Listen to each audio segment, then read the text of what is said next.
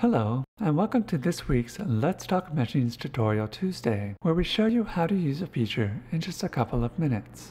Sometimes it can be difficult to identify and visualize problem cells in your Pointwise projects because they are often quite small relative to the rest of the mesh. Pointwise provides a few features within the Examine panel to help you identify potential problem areas within your meshing projects. Here, I have an unstructured block, and I can inspect its cell quality by using any of the metrics within the Examine menu. For example, if I were interested in cell skewness criteria, I might choose the maximum included angle metric from the list as one way to measure skewness. After selecting an appropriate function, the Examine panel opens. I can quickly identify where in the mesh the cells with the maximum and minimum values of the selected function are located by clicking over to the Extrema tab.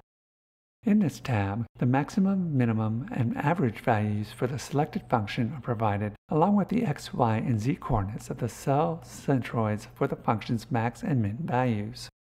In the case of structured grid entities, the minimum I, j, and k location for the Extrema cells is also given.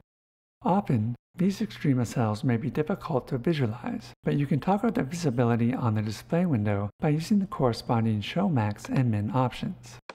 You can center the view of the display window on each of these Extrema cells by clicking on the corresponding Zoom button. When examining database surface grids, an additional Zoom and Align option is available, which will center the view on the maximum or minimum Extrema cells and align the view's orientation with the normal direction of the underlying database surface. By toggling on the visibility of the selected function's maximum or minimum cells, you can quickly create a cut through this cell by using the Select Point option over on the Cuts tab. This will help you visualize any neighboring cells, which may also be useful for determining the source of any poor cells in this region.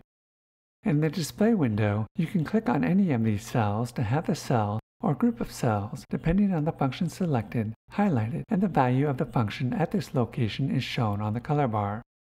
If you like this video, then be sure to click the thumbs up button and subscribe to our channel for more videos like this. If you have any questions or comments, then drop us a line down below or connect with us on Twitter using the link in this video's description. Thank you, and have a pleasant Tuesday.